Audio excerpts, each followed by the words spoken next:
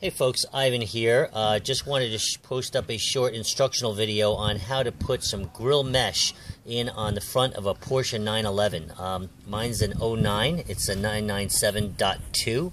If you have grills similar to this, you'll be able to put in mesh screening from behind the grill without having to remove the bumper. First step was to take this guard off. There was a centerpiece, and that keeps the grill from mounting flush. So you want to remove those, and that pushes out very simply from the back side. Just push it with a little bit of force, and the clip should come right on out. Pause. I bought this mesh from Home Depot.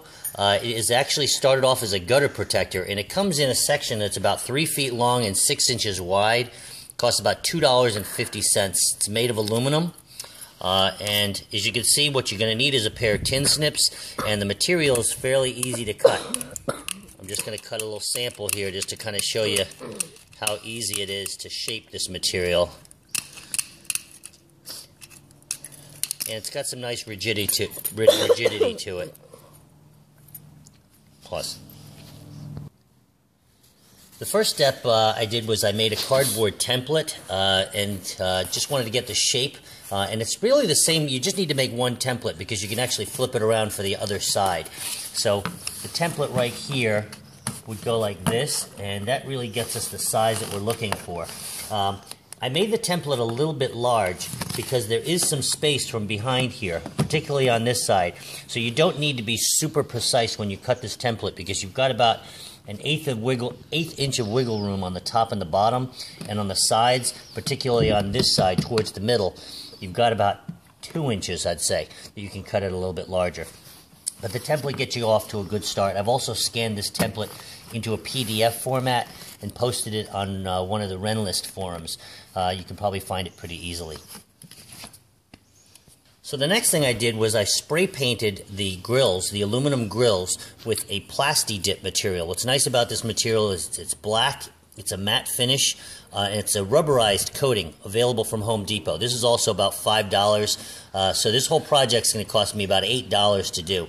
$2.50 for the one piece of aluminum, about $5.50 or so for the Plasti-Dip. This is a great product because it does remain flexible. It doesn't flake off if it's bent or chipped. Nice product. So I spray painted both sides of this grill with the Plasti-Dip.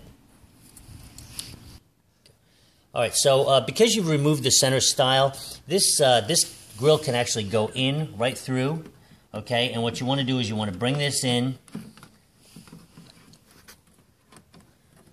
and it will require a little bit of fiddling, and even if you bend it a little bit, you can straighten it out down the road. But as you can see right now, by the time this is brought in, you're going to wind up with a nice flush finish here at the end with no gaps. And what you'll do is secure it with a few ties. I got some zip ties, and I'm going to be able to secure these from the corner and bring them in from the back so you won't be able to see them at all. It's going to leave you with a nice finish.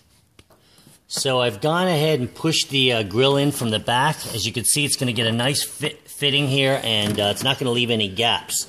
What I'm about to do now is get the zip ties that I purchased also from Home Depot. These were about $2.25 or so. I got the 4-inch cable ties. I found them in the electrical department. So here we've got the finished product. I've put in 2 zip ties. If you look closely, you're going to see one right here, and there's another zip tie up in the right-hand corner. And I felt that that's all I really needed to secure it. But here's the finished product. Good luck with it.